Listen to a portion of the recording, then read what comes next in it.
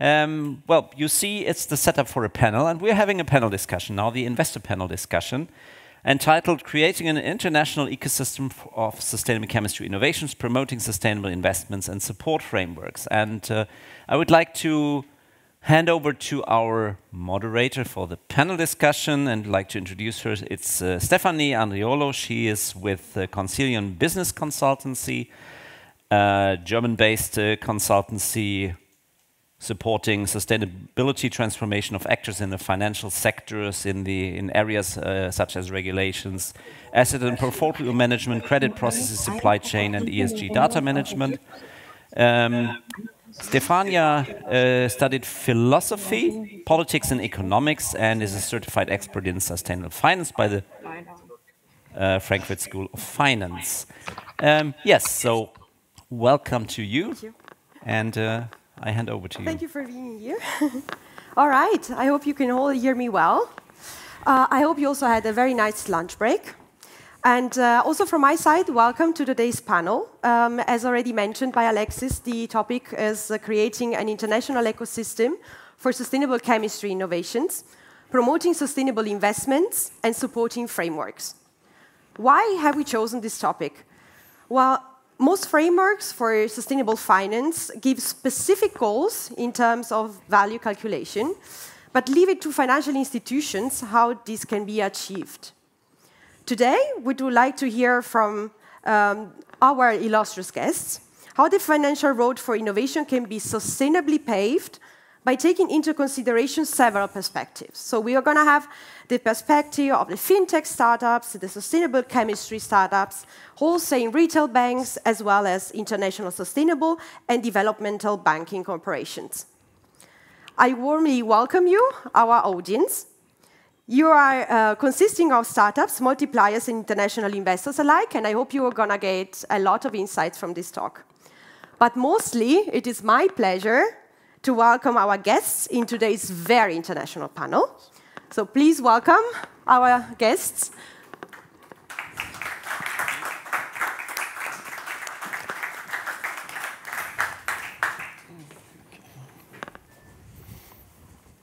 Here. I think it's that way. Perfect. Hello. I might introduce to you who they are and what they are doing. So Melvin Kizito is from Kenya. He's the founder of the company Alkyl Recycling. Jürgen von der Leer is from Germany. He's the lead strategy and sustainability at ING. Agustin Figueroa is the climate and social smart projects advisor, working from Spain, but also worldwide. And Marcelo Cabrol from IDB Labs is participating live and remote from Washington. Hi, Marcelo, can you hear us? Yeah, I can hear you. Good morning, good afternoon. It's great that you're here. All right, dear guests, thank you very much for being here. Would you like to briefly introduce yourself about your person, about your business, and your relationship to sustainable finance? Maybe we can start with you, Melvin. Yes, indeed. Thank you very much. I'm happy to be here. My name is Melvin Kizito. As probably I've introduced myself, this is the third time today.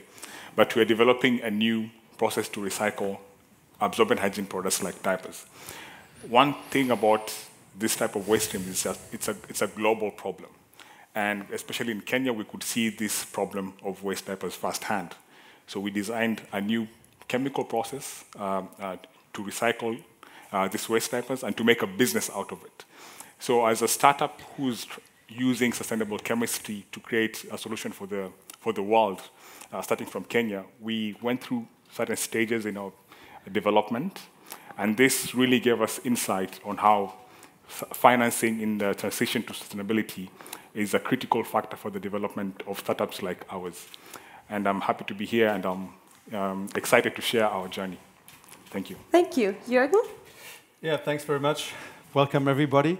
Yeah, I'm running actually strategy and sustainability for ING in Germany, and the reason why we combined actually strategy and sustainability is a very simple one. We totally believe that sustainability is going to turn companies upside down, and the same is also true for us as a bank. So it's also a very strategic decision that goes along with becoming more sustainable. And as a bank, we've divided actually our activities in mainly 3 pillars. So the first one is actually, yes, we need to fulfill all reporting requirements, as you know, from the chemical industry as well. We also need to comply to regulatory expectations.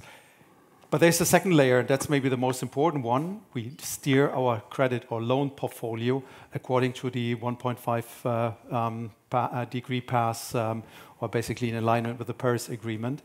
So that's basically the main area in which we can have focus on. So you need to imagine that basically the emissions resulting from our loan portfolio is actually 2,000 times the emission of our own operation. I think that already shows a little bit the focus or the area we need to focus on. Apart from that, we have a third layer, which is rather in regards to inspire clients to behave more sustainable. But coming back to actually the role we have in the, let's say, in the sustainable transition, of course, we do financing for companies, but also for private individuals. In the company area, of course, we have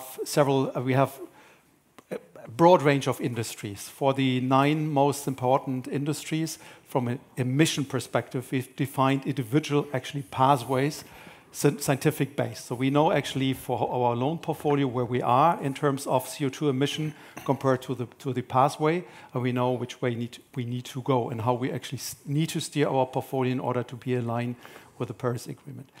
What kind of finance do we do? Of course, we do finance everything that's already green, but I think the more important piece of it is actually that we aim for financing the transition. That means we're willing and able to finance industries that are going to make their way towards net zero.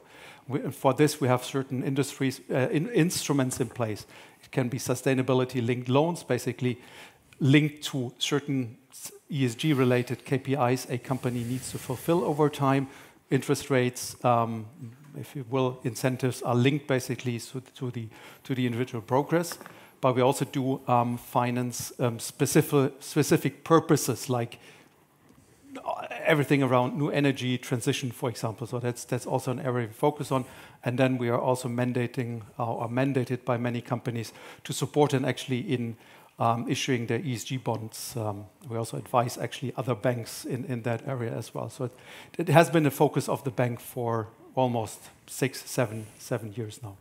And I have to also admit, we also finance industries which don't want to be in anymore. So that's rather the exit industry, you can imagine. So Germany has made the decision that nuclear and gas is not perceived as EU taxonomy compliant. So that's also an exit industry, for example, something we manage over time.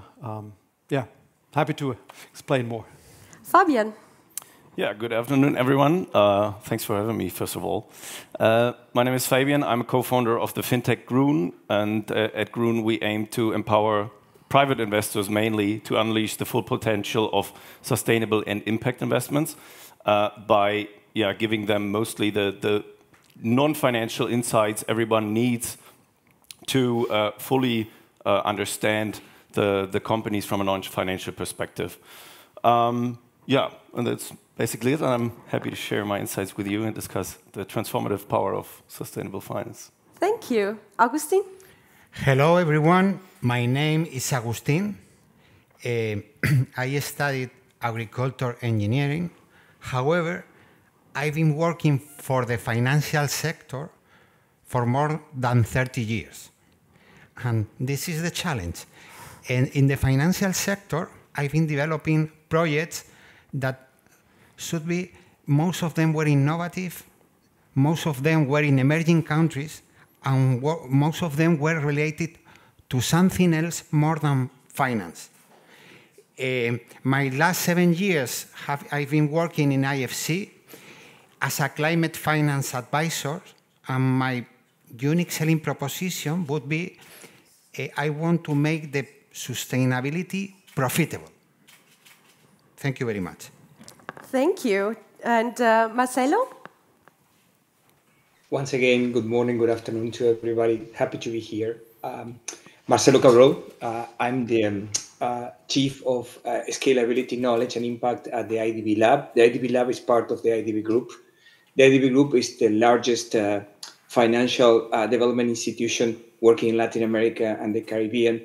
And the IDB Lab specifically works with private sector innovation at the earliest stage. So we work with startups, entrepreneurs, and small and medium enterprises. Our mandate is double. It's to redirect investment to the poor and vulnerable in Latin America and the Caribbean, but also to promote climate and sustainability issues there. So I can tell you more in a moment. Looking forward to it. So, as you heard, we have here a panel filled with fascinating stories. So, let me ask you a couple of questions related specific to your business. Melvin, I would like to start with you. You moved from Kenya to the Netherlands with alkyl recycling. So, what is the difference in terms of innovation between these two countries? Do you have a better infrastructure? Are there best examples, best cases that you can share from both systems?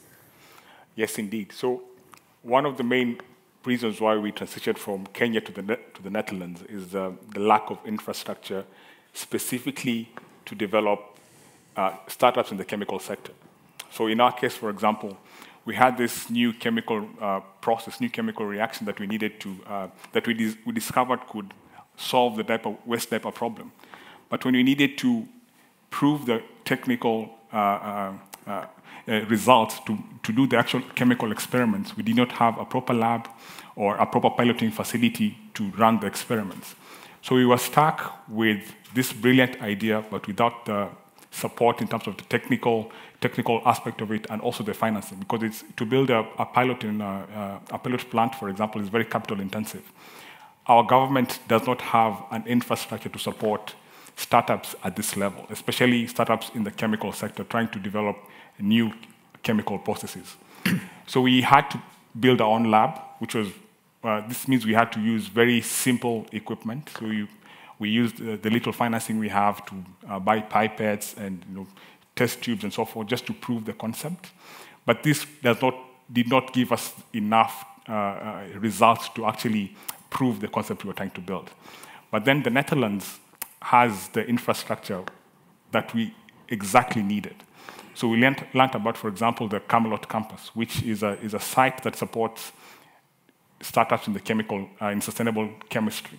Here they provide laboratories which you can access, and they're fully equipped. So you have really advanced analytical tools that startups can use at a subsidized cost, and experts in chemistry and engineering who work with the startups and provide the necessary knowledge to build the technology.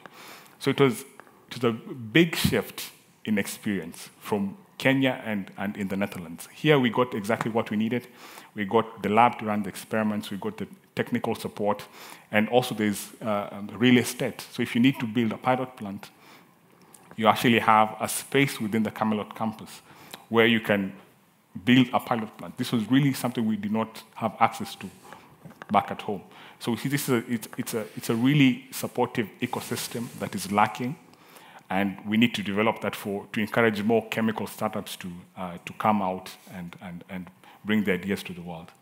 Right. And looking at the international landscape, Jürgen, how does ENG specifically engage into green investments on an international perspective? Yeah, I mean, we've defined our pathway for the industry. We've defined basically the industry we want to be in and which we want to support. And we also designed actually a framework that is applied before actually a loan goes, for example, through the credit committee. So that basically defines minimum criteria that needs to be fulfilled, but also some criteria that simply blocks an investment. But in general, internationally, I think we've built up a sector expertise that is along the most important sectors, and that is actually run globally. So from that perspective, we anyway look at all engagements and all clients from a more global, international perspective. And along the way, we've also defined and designed actually a couple of innovative products. As mentioned in the intro already a little bit, we link actually sustainable progress with the, for example, with the interest rates, but also advise actually clients in the way how they, in their transition-making decisions. So we basically also help them to make a decision before changing their operations, for example, in the sense of what does it mean in terms of funding costs, what does it mean actually in terms of equity assessments by the capital market, for example, but also the impact on share price in that sense. And indeed, we also advise them on the best instrument how to actually finance transition or change. So it makes absolutely sense to have a broad portfolio in this regard. Absolutely. I mean, that's another very important point. Of course, for us as a bank, it also means to diversify basically the income stream, but also the risk. And from a risk perspective, there's a huge challenge for us actually incorporating physical but also transitional risk, which can come from policy changes, but also from environmental damages, and which is going to have a significant impact on our industry and also our credit defaults. I just recently saw a study by the ECB showing that basically that there's a huge difference in terms of default ratios of loan portfolios between reaching a 1.5 degree pass versus the 2.0 degree pass. So that's already a significant difference. That also means really we need to make conscious decisions on which business are we going to take on our book and which we are not going to take on our book. Absolutely. Agustin, the slogan in your Vita is very powerful. Empowering banks and financial institutions to prosper through sustainable initiatives. What does this mean to you? Okay. First, many thanks for being here. What I mean is, it's not only a purpose, however, a call to action. When I'm trying to explain is, as you can see, most of us knows that we have to decarbonize our portfolio. We have to be net zero before 2050. Everyone has to comply with the 17 Sustainable Development Goals. What I mean is, we know the what. For me, from my point of view, the key thing is how to work with the how we can implement that. And this is the challenge. And the challenge is how you keep the sustainability in the DNA of the company. It's not only a question of having few people or speaking about sustainability. It's a question of having that in your day-to-day business. The committees, what incentives do you have to put to your employees? What targets do you have to accomplish? What protocols do you have to use with your customers? There are many more things for having success doing that. I can give you an example. If I had a customer database, I would divide that customer database into 4 quadrants. Those quadrants depends where you are, depending on how profitable you are, how sustainable you are. The idea is you have to have as more customers as possible in the quadrant where they are profitable and sustainable. Not only one thing, because this is the way to have a good long-term relationship. And this is the way we can channel, it will make easy to channel the funds to the right projects, okay? Yeah, speaking of the how, I would be very interested, Fabian, in Groen.io. Technology could be one of the hows, how we can solve this problem. So can you maybe give a little bit of the insights on the technology behind your application? Yeah, sure. So when we talk about our technology, you have to keep in mind that our perspective is we want to picture a company from a 360-degree angle. So not just mentioning the financial part, but also the non-financial part. And what we do is, first we kind of deploy big crawlers going all over the internet, catching every single information we can find about a company, ranging from social media posts, comments on that, journalistic articles, sustainability reports, and so on and so forth. So everything basically you can find. When we have all that data together, or basically you can imagine like it's a big puzzle, and every corner is a single piece, and we try to bring that puzzle together to have that full picture. And while the financial performance is one part of the puzzle, there's also this other part. And what we do is when we once get all the data together, we try to structure the data with our self-developed data pipeline, getting it a little bit more sorted and ready for our predictive AI model to bring a little bit of insightful knowledge into it. So basically validating the data we get from the internet. And once we have done this, we try to make it ready to communicate to our end customer via our product Grun Analytics, where we say, okay, we give you everything that is needed for an end customer to realize, okay, what's sustainable in my perspective and what's not, probably, because sustainability as itself, it's not an objective that the scientists can define by now, but it's rather a subjective perspective, and that's also the approach we force, because we say, okay, hey, you have to decide which way to go, and you need just the information to, basically get the information or have the decision for that. Absolutely. And here I have another good quote for you from IDB Lab. They are saying their motto is promoting the use of technology, staying with your topic, with inclusion and innovative solutions. So Marcelo, can you please explain the work being done by IDB Lab in this context in Latin America? I can certainly do that. Look, we believe that equity and sustainability should go together. So it's very difficult for us to separate one from the other. And it's very difficult to do equity and sustainability without technology nowadays. So we believe that technology needs to be there in order to provide the leapfrogging that we need.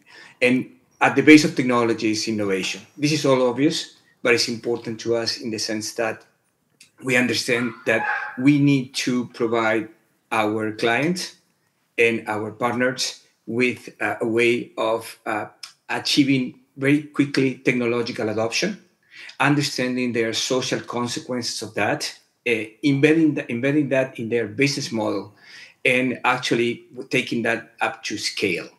Now, when we talk about sustainability and equality, we are talking about the partners that we work with. So when we talk about these topics, we start to think about what are the actors there that can be most useful, take into consideration for this kind of development purposes.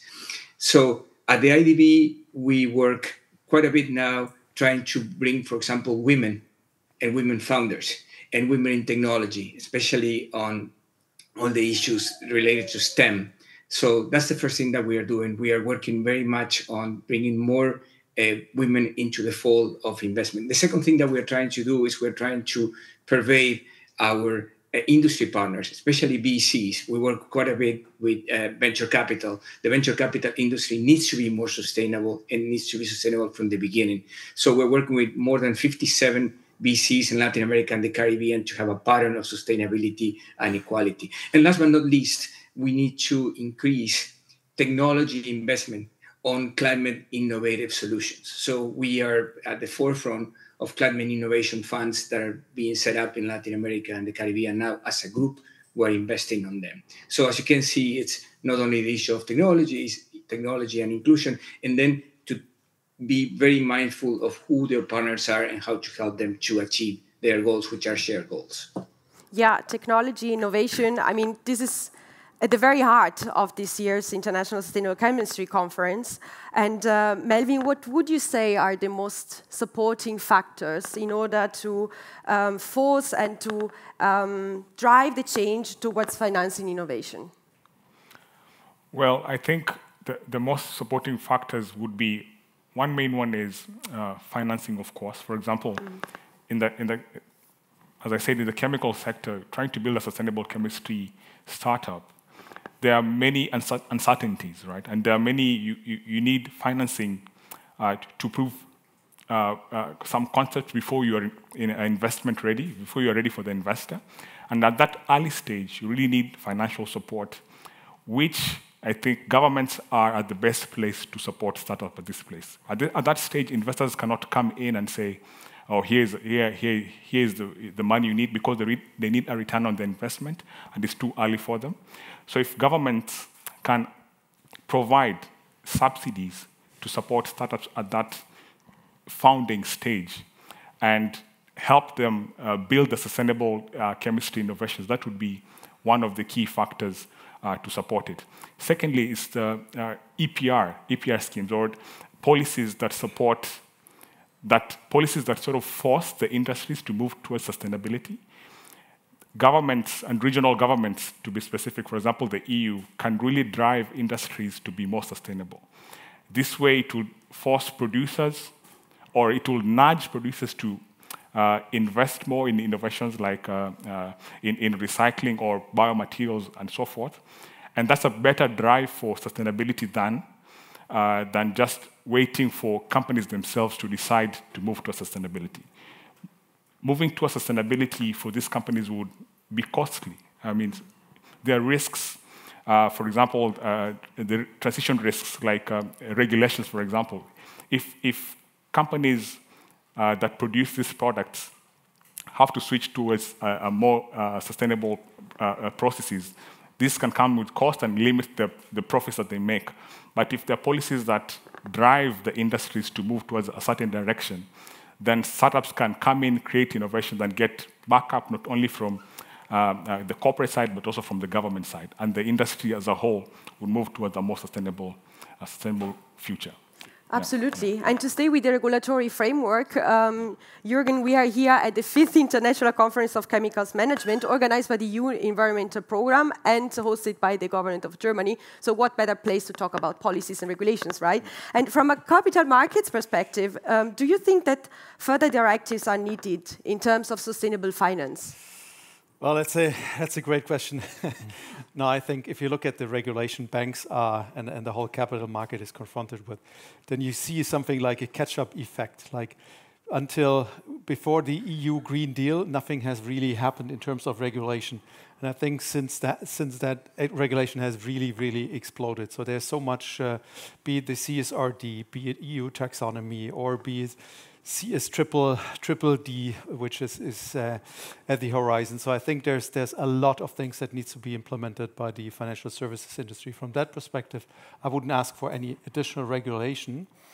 But I think from a finance industry perspective, the challenge is rather a little bit how far are actually the industries we finance incentivized to change, or if incentivation, and I'm a big fan of incentives instead of limitations or strict rules. But we've seen over past years that incentives purely have not been working. So I think we're very much dependent on industries to make actually their move. We're there to finance, but they also need to move. And I think in that respect, in some areas, I would wish more regulation for certain industries. I think that is at least something that would help us. In a totally different discussion than, for example, the chemical industry. We had this discussion in Germany about a heating law that was discussed in the parliament over a month and then was weakened so much that it is not going to have any impact, to be really honest.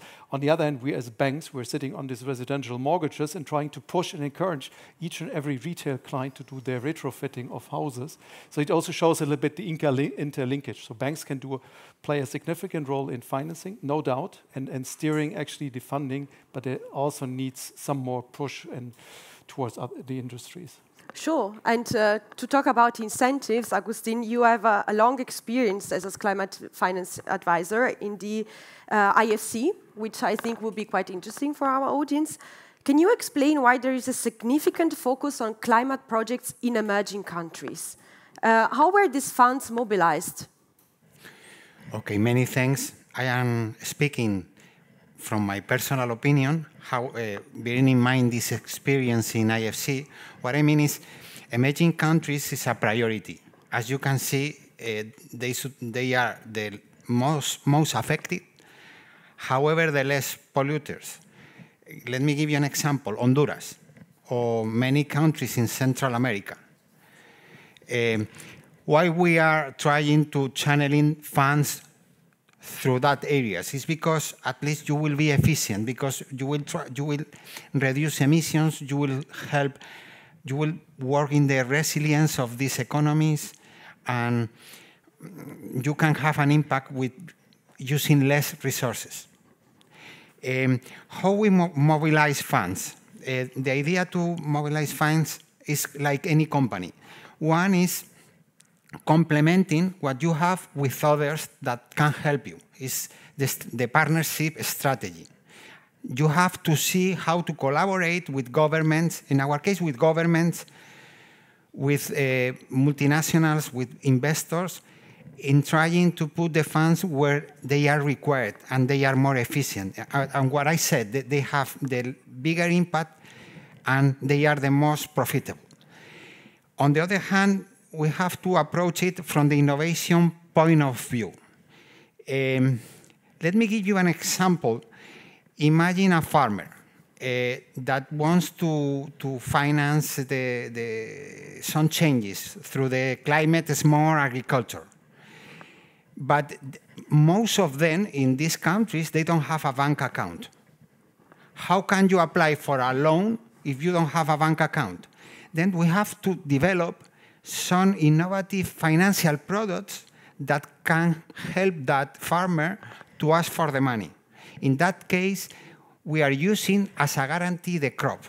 Instead of the land, we use the guarantee the crop. And in that way, the farmer will access that money. This is another approach. Another approach is also, for example, the partnership that we made with Amundi, no? Is trying to boost the green bonds in emerging markets. The idea is to look for projects, what I said before.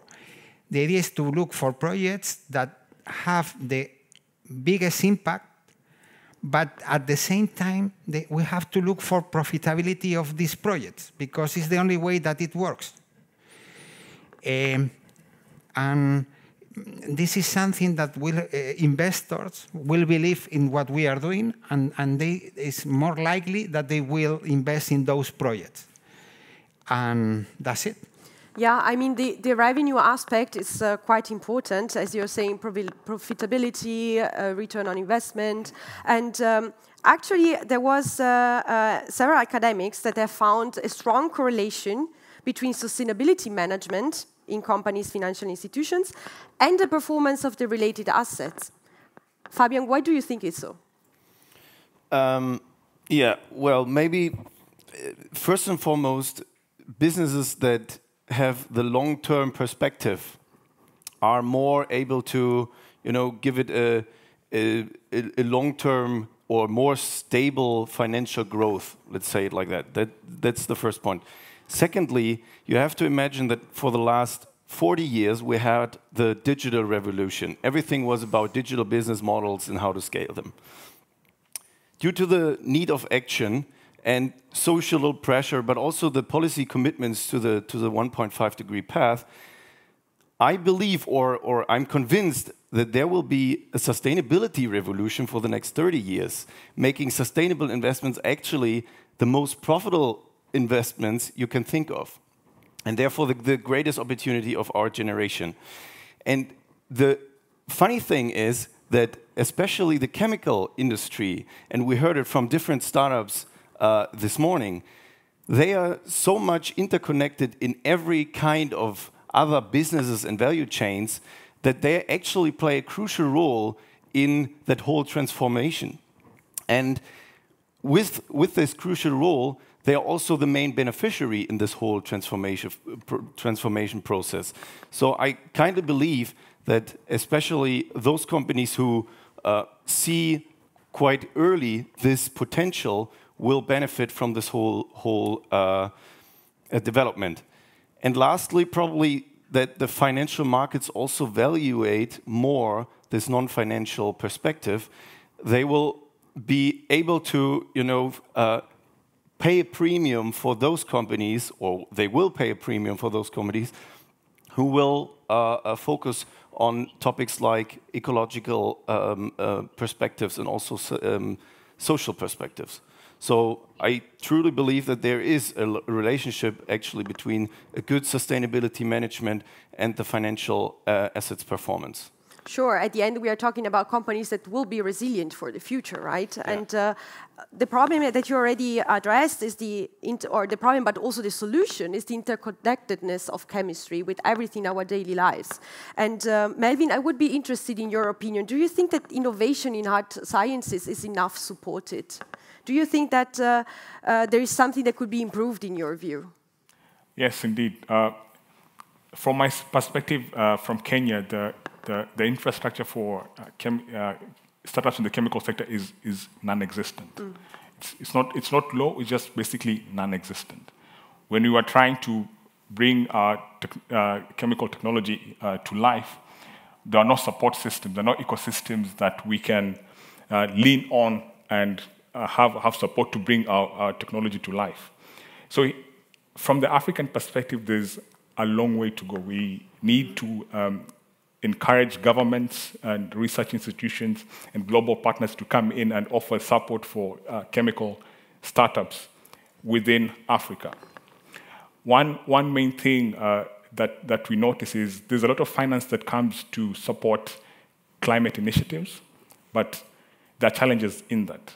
One key challenge is how to get the funding to actually support the companies, the startups that are doing the work. Usually the fund comes through middlemen, for example. So there's a big initiative, for example, the European Union has big goals in supporting innovations. They bring in huge amounts of money, but the funding does not reach to the startups that are actually doing the work. There's somewhere in the middle, the money gets lost. Right? So the funding organizations, I would like to encourage them to be keen on how the funding is executed. So we get this notion that funding bodies say, oh, we do not have the capacity to manage these funds. We rely on local organizations to distribute the funding. But then there's little management and the funding is not lost. And this way, it really frustrates the people who are actually trying to create these technologies and to create impact on the planet. And the second thing about ecosystems, for example, the Brightlands campus is really a blueprint of how chemical technologies can be developed. They have the facilities. They have the labs where it's basically a playground for scientists to test their ideas. So you can really go in there and do multiple experiments and prove the concept. They have piloting facilities. From the lab, you can move to a piece of land, the square meters, you build your pilot plant. After proving the pilot plant, you move to a demo plant. So it's a structure that really gives you the path, idea to lab scale to pilot to demo plant. That is a key support system. The third one is, let me just skip my mind a bit. 5 seconds. Anyway, we'll come back to it. But those are the key. Those are the ecosystem, ensuring that the financing gets to people who are supposed to receive it. And I'll come to the third one later. Sure. Yeah. Thank you. Let's stay a little bit with the emerging economies, because I think you made a really good point here. Marcelo, the data say that emerging economies must fill a $2.5 trillion financing gap to achieve the Sustainable Development Goals. I mean, these are huge numbers, right? And because the international public sector cannot fill this gap alone, partnerships are essentials to finance the 2030 agenda. Do you have any suggestion, how can we make this? I mean, can you give any examples from projects at the IDB? Maybe there could be lighthouse examples? Sure. Let me make a caveat here, which is important. We focus a lot on the gap. And of course, that's a huge concern for everybody. But we also need to understand that not every dollar invested in sustainability does the same to actually fulfill that gap. So quality of investment is also very important. Electromobility, for example, we invest quite a bit on electromobility, and we are moving very fast away from demand issues, from trying to incentivize demand, because we think that the market the externality is already covered by that. And we're working more and more now in supporting new innovations and new technologies coming to the market. So I think that we need to be cognizant when we're talking about gaps on the quality of investment that we do and what kind of policy perspective we need to take. We've been working quite a bit on this topic and trying to fulfill that gap with new instruments that actually we think that are promising. Of course, we are very steep now on debt for nature swaps. We have more than 4 of those operations already in our books. We also work with quite a bit with blended finance, especially with coal, with coal industries and trying to actually substitute. We found, for example, in Chile, that we've been doing great steps in substituting coal production for more sustainable ways of producing energy. And last but not least, we are also exploring natural asset companies.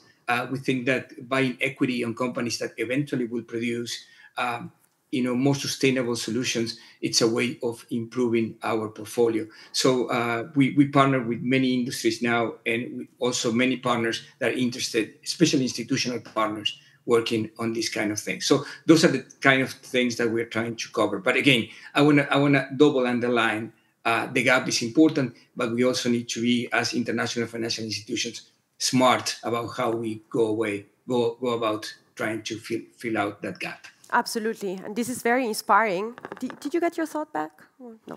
Oh, yes, I did. Yeah, all right, go ahead. The thought was business development. So in chemistry, of course, brilliant scientists always creating new products and new processes, but you have to understand that you have to make a business out of it. So you have to look at the market side. Is the technology, is there a need for the technology in the market? So we need experts who have experience in the chemical sector to advise on young companies who are developing these new technologies, young scientists, how they can make a business out of it. So business development is also key. So here in the Netherlands, we get really business training, one-on-one coaching to see if there are people out there who want to pay, if there are customers who want to give money for your product. That's a really key aspect to actually make a business out of sustainable chemistry. Absolutely. Yeah. So it's really about building the bridge between the scientist and the market, which is key. Absolutely. Indeed. I would like to ask all of you to give a final to-go message for our audience for today. And I would like to start with you, Augustin. Okay, thank you very much. What I would say is not underestimate the impact. The world is going there. And one thing I said in the beginning is not only about the what, but the house, no? To look for the house. It means to align the business models looking to impact in the what's. And another idea, important idea, is to have the sustainability in the DNA of the company. It's in your day-to-day business, in your business models, in your incentives, in your objectives, in your protocols. That will be key for having a big impact. Thank you. Thank you. Fabian? Yeah, well, as I already mentioned, sustainable investments are probably the greatest opportunity we have right now in our generation. But we should see it not just from the, let's say, transformative perspective, because probably you know better than me that we have to act now, but you should also see it from the financial perspective and see, okay, there's a massive opportunity, so let's spread the word and kind of bring the money to the right place. Thank you. Jürgen? Well, I mean, to continue on what you said, I think pressure has never been so high on one hand. On the other hand, innovation has never been required in such a state, such an amount as of today. And I think we need to look at investing or innovating in the right areas, create impact, and then the money flows into the right direction. I'm pretty much convinced. Absolutely. Maybe? Yeah. So first to investors, I'd like to say that in in the chemical sector, for startups, for example, the return for investment takes a long time. It takes 10 to 15 years to commercialize a chemical company, a chemical startup. So investors that are coming in and trying to invest in these companies, especially in sustainable chemistry, it's important that they keep in mind that it take a long time to bring these products to market and to commercialize. So there's a notion for VCs, you need to make money in 5 to 7 years. But for startups like this, going to new markets, creating impact in the environment, we need more time. And keep a long view. And 10 to 15 years, that's when you're going to get the return on investment. And the second thing for African startups and for just startups in general, it will get to a point you reach a certain point and there's no predecessor. No one has created a path. It's a state that you need to create a new path.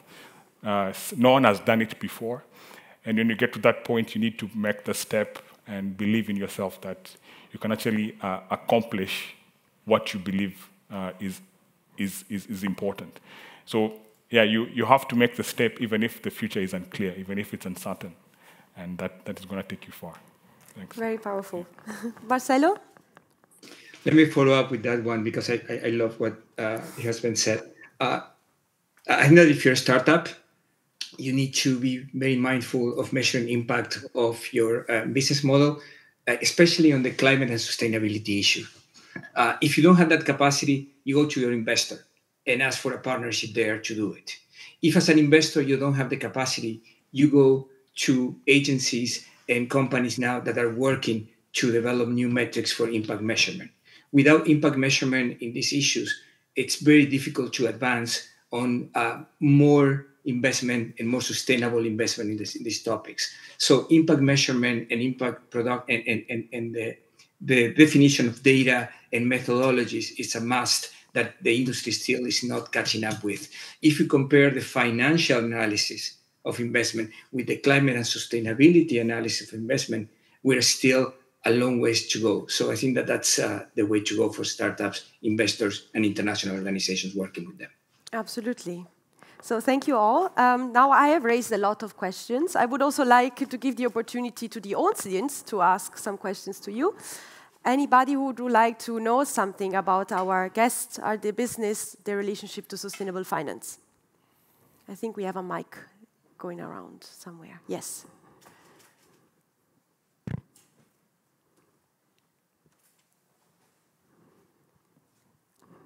Alexis. I have a headset. Alexis Bazzanella, Director of the ISC3 Innovation Hub. First of all, thank you very much for these statements that are also very supportive of what we are doing, because we are telling every of our startups in the Global Startup Service that they need to have sustainability in their DNA and to have that in every aspect of their business.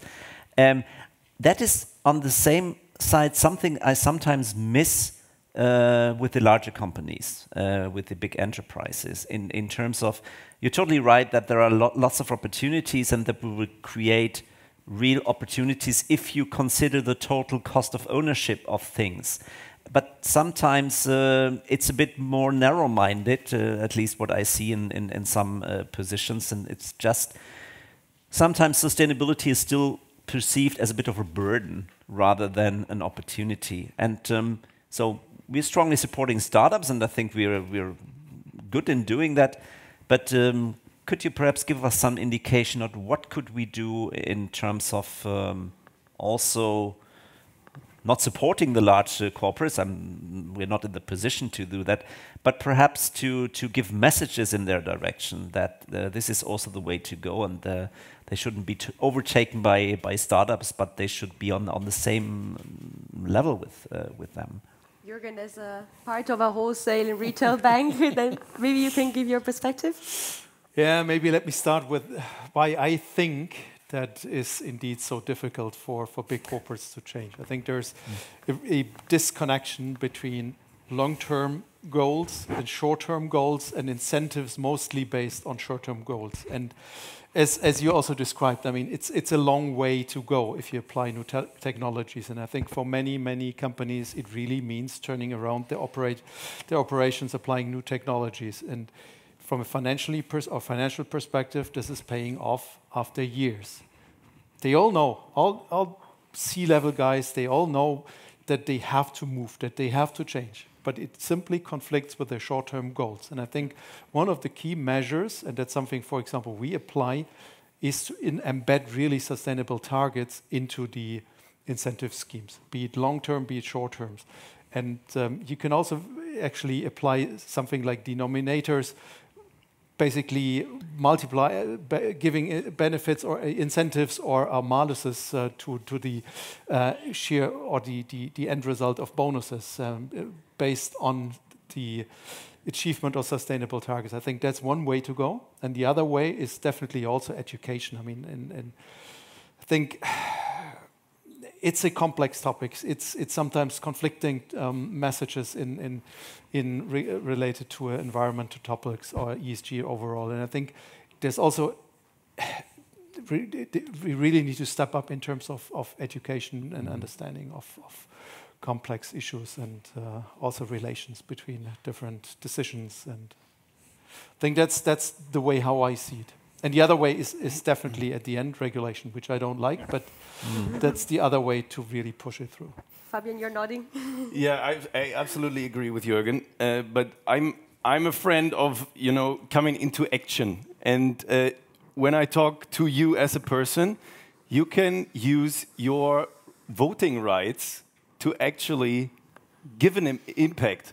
When we buy equity, we don't really have an impact because that's a secondary market. We trade with equities all around and nothing happens. But you can use your voting rights actually or engagement and really come into action.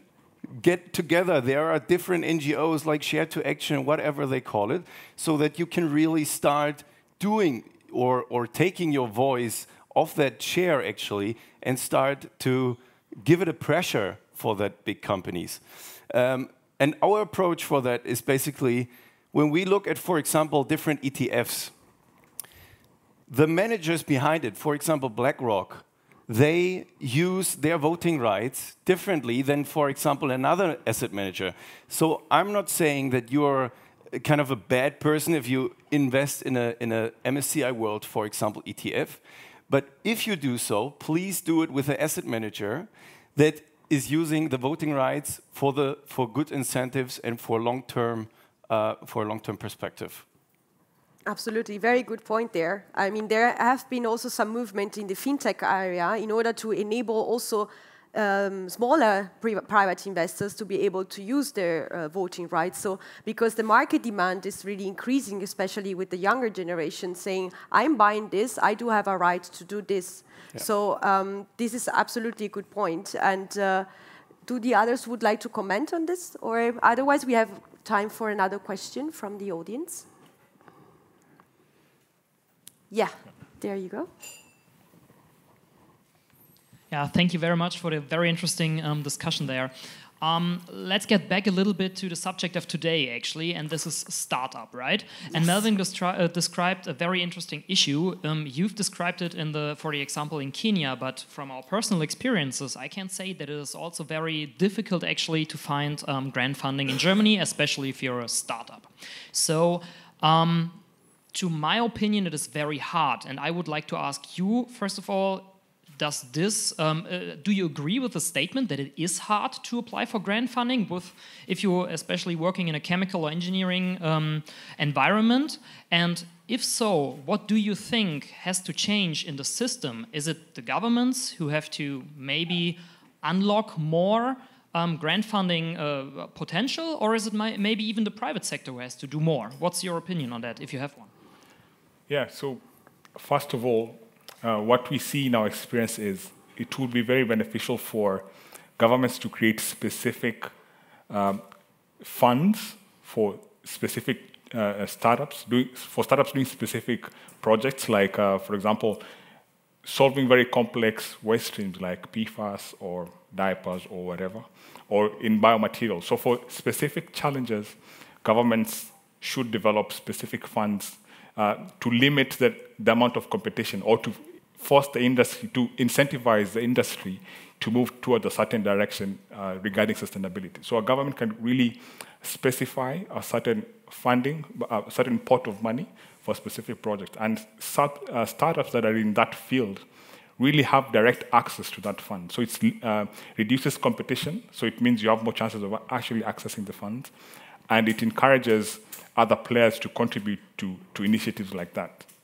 And secondly, I'd say is startups can develop new business models that are interesting to attract either investment or funds that are specific for business plans. For example, we applied for a specific fund when we were really early, and the proposal for us was not a technical proposal.